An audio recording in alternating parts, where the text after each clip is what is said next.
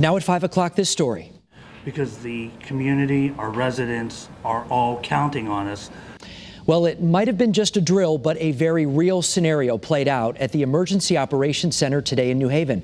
The Atlantic hurricane season is here, and city leaders ran through their plan just in case we're impacted here in Connecticut. Channel 3's Eva Zamaris was right there and shares what everyone needs to know.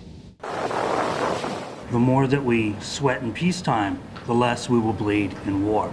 Hoping for the best, but preparing for the worst as the threat of tropical weather and hurricanes heightens here in Connecticut. Let's do our best to get ready for the unexpected. The Atlantic hurricane season runs from the beginning of June until the end of November. Welcome everyone here. To make sure they're ready, leaders from different departments met at New Haven's Emergency Operations Center to discuss how they'd respond. It started with a hypothetical hurricane. As of Monday morning at 7 a.m., Hurricane Alfred is moving at 40 miles per hour.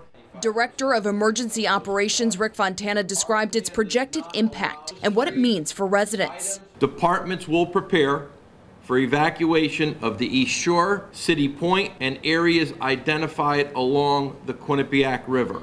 Throughout this drill, they went around the room detailing each department's response. We'd also be looking at our equipment, making sure that we're fully capable of handling any means of destruction. The most important thing, especially when there are trees and wires down, widespread power outages, damage to buildings and bridges, and blocked roads, is communication. Unified command is key, where everybody's here, all the big players in the one room making the decisions and disseminating information out to their personnel. Going forward, there are 3 things the public should be keeping in mind. You should be making a plan, building a kit, and staying informed.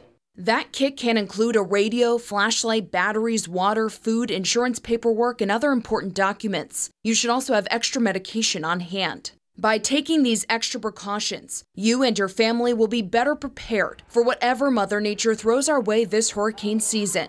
In New Haven, Eva Zamaris, Channel 3 Eyewitness News.